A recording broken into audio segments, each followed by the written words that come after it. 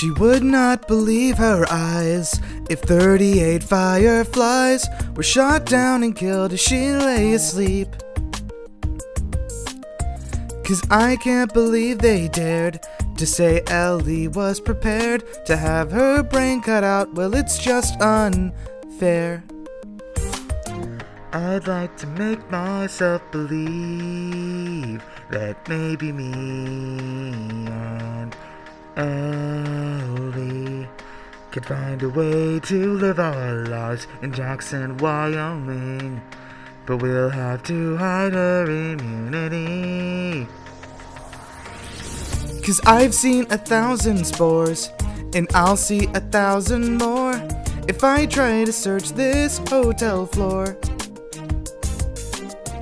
A bloater above my head, a clicker beneath my bed. My sanity is just hanging by a thread.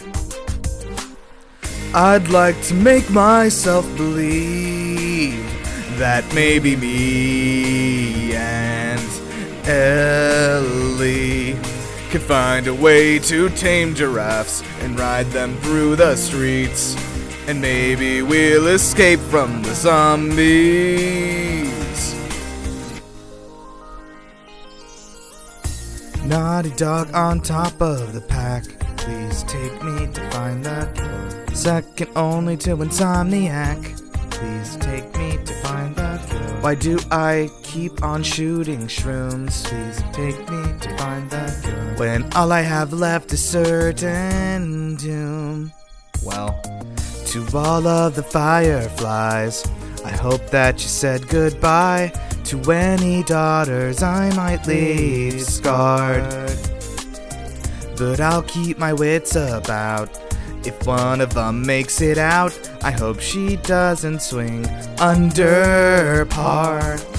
Too soon?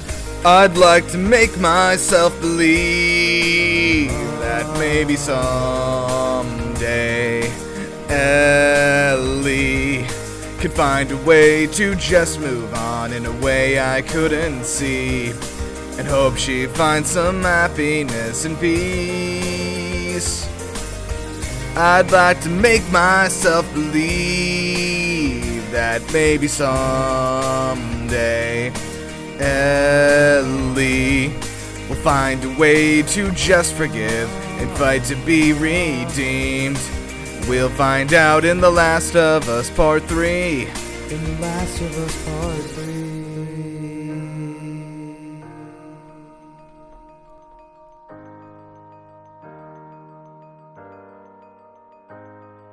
It's got its ups and downs, but you can't deny the view, though.